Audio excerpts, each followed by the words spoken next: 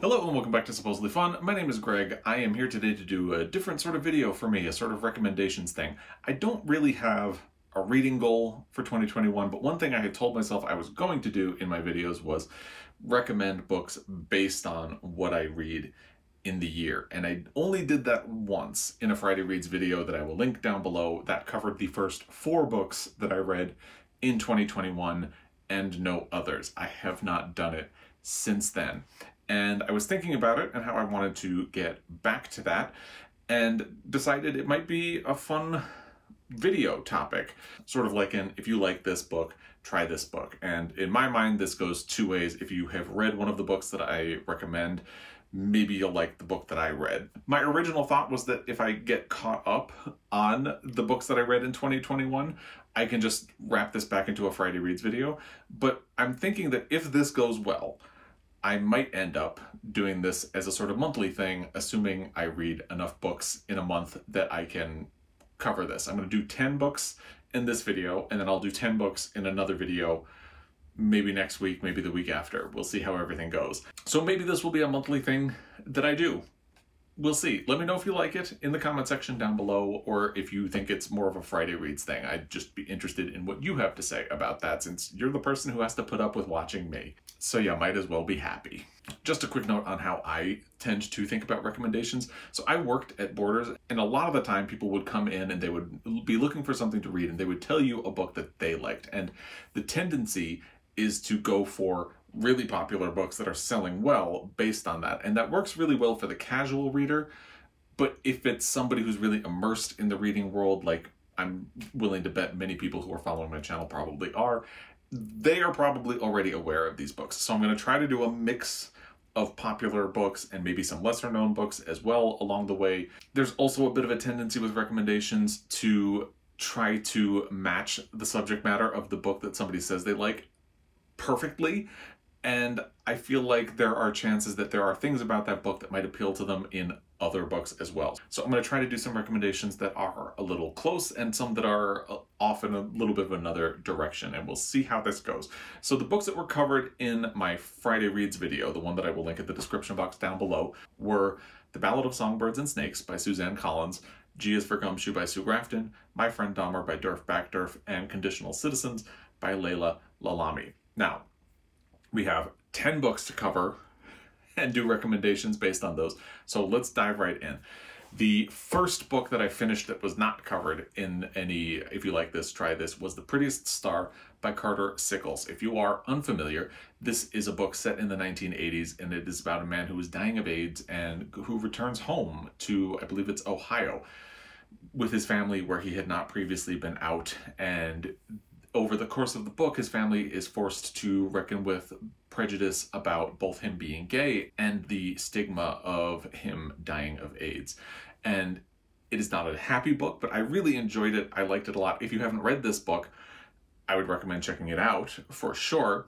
But if you're looking for recommendations based on this, I would say the first one is The Gifts of the Body by Rebecca Brown. This is certainly a lesser known book. It was published, I believe, in 1995, and it is a series of interconnected stories. Yes, it is published in 1995. Certainly a lesser known book. I know Sean the Book Maniac also read this and really enjoyed it. It is still in print, but you will likely have to order it.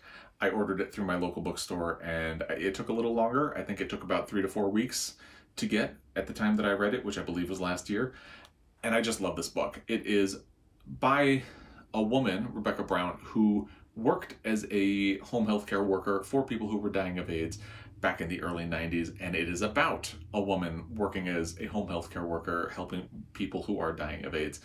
And I wasn't sure I liked it in the beginning because it feels a little impersonal, but as the stories go along, you start to realize that it feels impersonal because she is putting up boundaries to protect herself from getting involved in the lives of these people that she is taking care of. And it is a really profoundly moving book, and I would absolutely recommend it.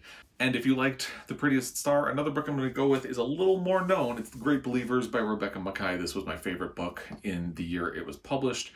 and I'm a big fan. I know some people don't enjoy this as much, but I really enjoy it. It is about a group of friends in the 1980s who are being impacted by the AIDS epidemic, and then there is also a portion that is set more recently, I believe in 2016, maybe 2013, I can't remember exactly which, but it's a beautiful story and I really enjoyed it as well. And this is where I feel like you start to fall into the trap, because the first two books that come to mind for me about the Prettiest Star both have to deal with AIDS specifically, and I feel like there are elements of the Prettiest Star that are certainly more universal.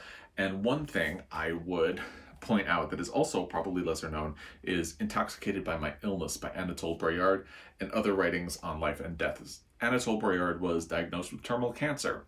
I can't remember when this book was published, but he wrote it as he was dying, copyright 1992. And it's about his reaction to his diagnosis and the acceptance that he's going to die. It's a nonfiction book, and it's a little bit difficult to read, but it's also very interesting and addresses that topic of life and death. Not specifically about AIDS, but about cancer, and it's a beautiful book, so I would recommend checking this out as well. Then we can move on to the next book that I read in 2021, which was The Prophets by Robert Jones Jr., and this was my favorite read of the year until I read The Yield by Tara June Winch. It is a fantastic book. If you have not read it, I would recommend picking it up. But if you have read it and you're looking for something else to check out, I have some thoughts. First, I'll say that this is a love story between two men on a plantation, but it's also about the lives of the other people who are on the plantation and how slavery impacts them and their lives and their dreams and their ambitions about life. And it's also about heritage and the ways in which the colonial mindset that stole them away from Africa impacted their own beliefs about themselves. Again, it's a beautiful book. And if you liked it or are looking for similar reads, I think the most obvious examples would be Toni Morrison or James Baldwin, who are writers who clearly inspired Robert Jones Jr. and who he cites in his acknowledgments. And his writing does feel very reminiscent of them. But getting outside of them, I would say The Color Purple, which is obviously a very well-known book. It won the Pulitzer Prize. My caveat for it is that Alice Walker has promoted anti-Semitic comments in recent years, so she might not be an author that you would like to promote or support. If that is the case, I totally understand. I read The Color Purple a while ago, and I've been meaning to reread it for a very long time, and I love the book. So I'm just going to put it out there in addition to the context about the ideas that she has promoted, so you can make up your own mind about whether or not this would be a book for you. The next one I want to mention is Homegoing by Yaa Gyasi, which is a fantastic book, and it really gets to that idea of heritage and the impact of the slave trade and colonialism on the people who were impacted by it. Basically, it tells the story of two half-sisters living in Ghana. One of them is stolen and taken to the United States and sold into slavery, and the other one remains in Ghana. And every chapter jumps one generation ahead and goes back and forth between Ghana and the United States to tell the story of their ancestors and the ways in which their family trees diverge and perhaps converge, and just the lasting impact of the slave trade. It's, again, a beautiful book. I have heard people say that they don't really appreciate this as much because since you always jump ahead a generation, characters don't repeat very much. It's almost like a short story collection at that point. However, I thought the structure of the book really served the story and what Yaa Gyasi was trying to do very well. And another book, unfortunately for this one, I feel like the spirit of the book stays very much in the idea of race in the United States, so it's hard to get away from that. But I would recommend Ruby by Cynthia, which is another very difficult book, a very violent book about racism in the United States and particularly about lynching. That can make it a very difficult book to read, but it is a very good book as well, and it was blessed by Oprah. So if you trust Oprah, maybe think about this one. The next book that I read in 2021 was Let Me Tell You What I Mean, Essays by Joan Didion. This was a collection of essays that had previously not been published in book form. If you know Joan Didion, you will probably enjoy it. I am a fan of Joan Didion's work. I read Slouching Toward Bethlehem in high school. I read The Year of Magical Thinking when it was released, and I loved it. Blue Nights is also fantastic. I've dabbled in some of her other work, but this was the first other full work of hers that I read. And if you are unfamiliar with Joan Didion, absolutely pick it up. You might do better with Slouching Toward Bethlehem or The Year of Magical Thinking. But this is a good collection too, as well as a really good intro. I don't read a lot of essays, so it's hard for me to lean into that, because this is an essay collection at heart. So I don't really have anything for you that would be like a one-to-one comparison with this book, but I do have some ideas that are in the spirit of Joan Didion's writing. And the first one is Pictures at a Revolution by Mark Harris, because Joan Didion is very concerned with California, and what's more California than Hollywood? But also she really likes picking at a popular thing and finding out what's really going on. One of the essays in Let Me Tell You What I Mean is about Nancy Reagan and the idea behind the image of her that is created. Also, there's an essay about Martha Stewart that does the same thing.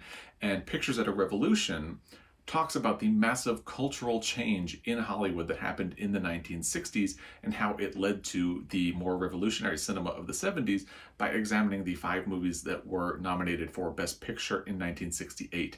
And it's a fantastic book, and I think it stands up to a comparison to Joan Didion. The other thing I would suggest that kind of is in the spirit of essays is Assassination Vacation by Sarah Vowell. She is a nonfiction writer.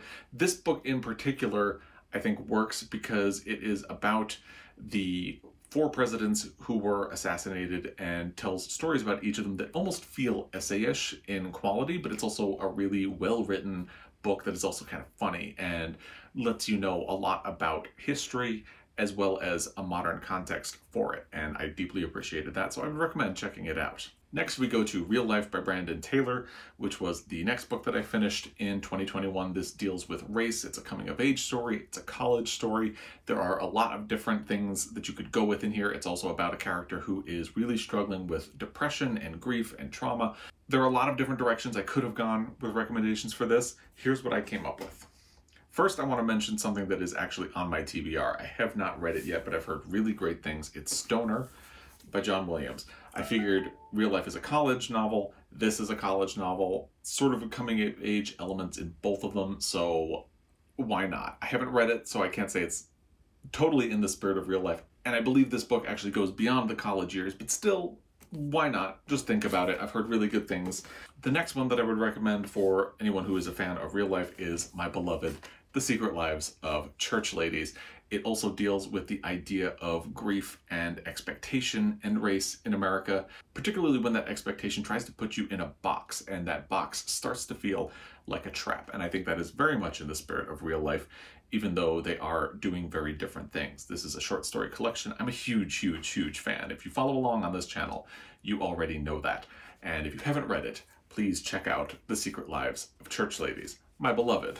And the last book that I would recommend if you are a fan of Real Life or if you've been interested in real life is a classic gay novel, Dancer from the Dance by Andrew Holleran. This is about young men on the gay scene in the 1970s in New York and the ways in which prejudice against them and their own limited capabilities, their inability to have strong attachments or relationships or be out publicly, damages them internally and closes things off and causes depression and anxiety and violence, ultimately. So I think it is very much in the spirit of Real Life. It does not have that racial element, but it does have that element of prejudice and depression based on what people expect from you. The next book that I finished in 2021 was Just As I Am by Cicely Tyson. It is a celebrity memoir. It's about her journey with the civil rights movement and depiction of her race in America and her journey through Hollywood. So there are, again, a lot of different angles I could go with. Traditionally, I am not a big fan of celebrity memoirs, and this does start falling into that trap. I feel like they put a polish on the person's life and try to spin things in a certain direction and make everything look good. One memoir that I think gets around this is In Pieces by Sally Field. This is probably my favorite celebrity autobiography or memoir that has been written so far, or that I've read so far. Sally Field really delves into complicated issues from her past, and she's always questioning herself and her motives and why she did certain things and what traumas and experiences she had caused her to be the way that she is and the way that she grows up and shape her as a person. And I find that kind of reflection really interesting, and I think it makes for a really fascinating book. Again, it's kind of missing that element of race, but if you are into celebrity memoirs and that's the part of Just As I Am that would appeal to you, please check out in Pieces by Sally Field. More along the idea of race, because again, this does get into the idea of sort of civil rights and the progression of race relations in the United States in the latter part of the 20th century. I would recommend checking out March, volumes 1 through 3, a graphic novel series by John Lewis about his life and his role in the civil rights movement leading into the present. The climax of it is when Obama is elected president, which I don't think is a spoiler because it's history, and the book is mostly concerned with the emotional movement up to that moment in history, and it's a fascinating book. I'd really recommend checking that out. There are also sort of Me Too-ish elements in Cicely Tyson's memoir, and one celebrity biography that I would say really leans into that is Fosse by Sam Wasson. I have a little bit of a problem with this book, and that problem is that it's structured as a sort of countdown clock to Bob Fosse's death, because Bob Fosse is a man who was deeply concerned with how much time he had left and how much he could fit in his time on Earth. And then when you get to the death, this is not a spoiler, really, the book just ends. It doesn't really give you any of the context for his legacy after his death. And I feel like there's a big thing missing with that. And I've always been of two minds of this book because of that. However, it is very honest about Bob Fosse as an abrasive person. It's very honest about things that he did that were not very good and sexually harassing and sexual assault and things like that. So it's a difficult book, but I think it has an interesting piece of a puzzle that's on the other side of Cicely Tyson's book. Now we get to an interesting one because it's the first book that I really just kind of didn't like, which is Death in Her Hands by Ottessa Moshfegh. I'm not an Ottessa Moshfegh fan. It wasn't really a surprise that I didn't like this book either. It is about a woman who steadily loses her grip on reality after she finds a note saying that there is a dead body and they didn't kill the person. And even though there is no dead body, she just loses her grip on reality, trying to figure out what might have happened and things like that. So as I said, I am not a fan of Ottessa Moshfegh and her writing style, but if you are, or if you're interested in it, I think you could do well with Jenny Awful, who wrote Department of Speculation, which is a book of hers that I really liked. She also wrote Weather, which I did not get along with and actually DNF'd, but I really was a fan of Department of Speculation. It's a book that sort of teases out the details of a marriage and it's sort of losing control. Also, the narrator is a little bit unreliable, which ties in with Death in Her Hands as well, and I think it's just a much better written version of that. And since we're talking about unreliable narrators and the question of truth and accuracy in memory, I have to mention Burnt Sugar, which was another one of my favorite books from last year by Avni Doshi.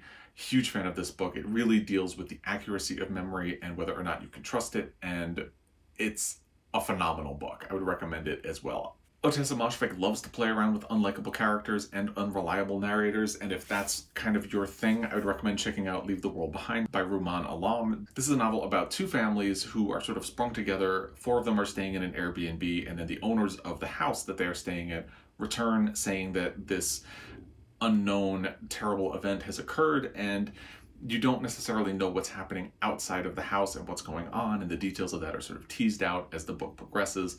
The characters are pretty deeply unlikable. I had a difficult time with this book because I was reading it at the height of election and pandemic stress. Now that we're a little removed from some of those things, maybe it would be a time to revisit this book if you are so inclined. And I would say you could also check out Shirley Jackson's We Have Always Lived in the Castle, which is sort of a classic unreliable narrator book. Or I would say you could check out The Paying Guests by Sarah Waters, which really plays with the idea of truth and unreliability in narration, and it's a great book as well. And finally, you could check out Fever Dream by Samantha Schweblin, which really plays with the idea of accuracy, and you don't really know what's going on in that book. I still don't think I really know or understand what's happening in Fever Dream by Samantha Schweblin, but it's a good book. I'm pretty sure I liked it. Then I read Utopia Avenue by David Mitchell, which is the story of a fictional band in the late 60s and early 70s and their progression of their legacy over time. And I'm not a huge fan of this book, so if that's a subject that appeals to you, I'd say maybe check this out instead. It's the final revival of Opal and Nev. This is an oral history about the duo of the title and how they came together as a band to form an album in the early 1970s. And the story gets complicated because as they are performing in a showcase to try to promote that album, there is a riot in which someone dies, and ultimately the book really explores the topic of race, which is a huge diversion away from Utopia Avenue, which is not really concerned about that much at all. But it is kind of in the same spirit and wheelhouse. It's about a fictional band with a short-lived legacy from about the same period of time, and it goes from there. If you are more into like the David Mitchell writing style, I don't really know what to tell you because I'm not a fan, other than maybe check out other books by David Mitchell. The next book that I read was American Dirt by Janine Cummins, and this is another one I was not a huge fan of, so I would say skip this one. It's kind of a thriller about immigration. It has kind of problematic depictions of race and pretty much always defaults to the lowest common denominator way of talking about those things. It's much more concerned with being a thriller than being accurate or humane in any way. So maybe skip this one and look instead to Infinite Country by Patricia Engel, which is by someone who is actually from South America and is a much more humane version of this book. I read half of it and I was listening to it on audio, so I want to switch to the book version because I just love the writing. I think it's really well written and I want to experience that on the page, so I can't wait to finish that. Or you can check out The Perfect Nanny by Leila Slimani, because American Dirt is trying to be a dramatic novel in the style of a thriller, and I think The Perfect Nanny is something that does that much better. Or you can read The Association of Small Bombs by Karan Mahajan, which is also a dramatic book that is told something in the style of a thriller and talks about complex issues of race and violence in a much more even-handed way. And the next book that I read was The Mirror and the Light by Hilary Mantel. Now, if you are thinking about reading this book, go back and read Wolf Hall first, because I think you would benefit from the progression of the 3 books in this trilogy and go from there. If you're looking for things other than that, it's really hard because I don't read a lot of historical fiction, so I can't really point you to things that would be very similar. But if you are a fan of The Mirror and the Light or any of the other Hilary Mantel books, you are probably a fan of really great writing, and in that case I would say check out Hamnet by Maggie O'Farrell, which won the Women's Prize for Fiction last year. It's a fantastic book. It's also historical fiction. It follows Shakespeare's family, telling the story of the death of his son and the grief of his wife, and it's a beautiful book. And if you've already read Hamnet, I would say maybe check out I Am, which is a nonfiction book by Maggie O'Farrell, which is probably the next book of hers that I'm going to be looking to get to. Another one you could really go for is A Fine Balance by Rohinton Mistry, which also takes a very specific time period and place, India in the 1970s, and really goes in hard about the characters and the political climate. And it's a beautifully written book. It was my second favorite book in the year in which I read it, and I absolutely recommend it a lot. It's also a bit of a brick, but it's not a trilogy. And the final book I read in 2021 that I'm going to talk about here is Luster by Raven Leilani. This is a story about a young, early 20s Black woman who is dealing with depression and trying to find her way into the world. I think its depiction of grief and race is really interesting. I think the plot is very contrived and a little bit difficult, so if you feel like you'd be okay with that, go with this book. Otherwise, maybe check out some other things instead. And the first one I would recommend is, of course, my beloved The Secret Lives of Church Ladies, because it really grapples with depression and race and expectations on women in society. Again, it's just a fantastic book. You could also check out Blacklight, which are short stories by Kimberly King Parsons that really deal with depression in a very interesting way, often very uncomfortable to read, which is kind of the point. And then the final book that I would recommend if you are a fan of Luster or interested in Luster is Conversations with Friends by Sally Rooney. This is a book I really enjoyed on one level because the things that Sally Rooney does as a writer are really interesting, and there's a lot going on underneath the surface of this book that shows the grief and the mental state of its characters. I didn't quite engage with the book, so again, it's really that sense of difficulty understanding the characters and where they are at, but it does it in a more interesting way, I think. I have not read Normal People, but if you enjoy this and Luster, maybe check out that one as well if you have not already. And I'm going to leave it there. I will do another video at some point, hopefully soon, where I talk about the next 10 books that I read in 2021, and if you like them, try some more books. So if you are interested in that, make sure you hit subscribe and follow along. And if you have made it to this point, thank you for that. If you have other thoughts and other recommendations, please let's turn the comment section into a resource. So leave a comment with your recommendation based on any of these books or what you think people should read instead of any of those books down below. You know what to do. So thank you for your time. As always, I will be back. Until next time, happy reading.